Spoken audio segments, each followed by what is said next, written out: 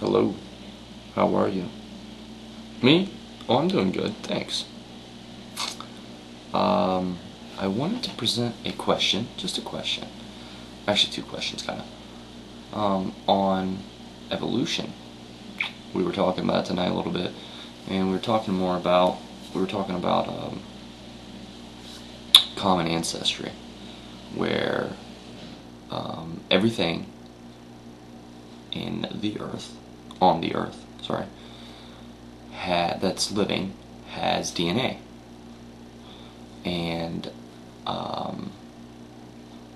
if we were to try to prove that we don't all have a common ancestry, we would have to prove that not all living things have DNA. Now, we have proved that all living things that we know of have DNA. So how is that theory not unfalsifiable in its own meaning? Now, you can say that, okay, if you prove to me that there is a living thing, if you show me a living thing that does not have DNA, then you will have falsified it. But we've already made the claim that there is no living thing without DNA. So we are also making the claim that it is impossible for there something to be living and not have DNA. So I'm trying to wrap my head around why that theory is not unfalsifiable. I think it is.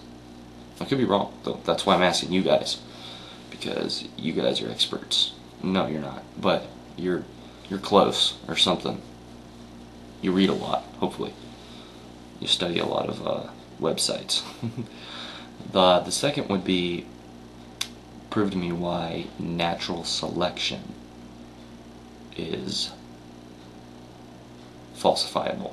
How I can falsify natural selection.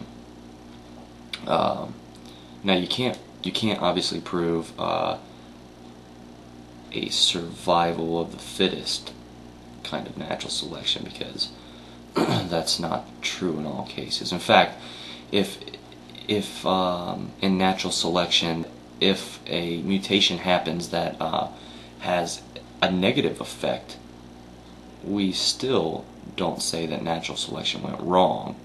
We justify natural selection as being still okay. So please, in at least less than 10 minutes, show me how these two theories are falsifiable in their own nature. And if they're not falsifiable, then please disregard them and never use them again. Yeah, well, hopefully you can show me how they're falsifiable, because I really hate for you to lose your theories. Now, I know that you're going to say inserting God makes the situation unfalsifiable, and I understand that. That's not what I'm asking for here. I'm not going to try to, say, oh, well, it's unfalsifiable, so I can put God in there. No, this is a perfectly legitimate question, I believe, and one that can probably be answered by men who are smarter than I. So I hope that you don't take this in arrogance, or this in anything other than what it is, which is simple questions for me to learn.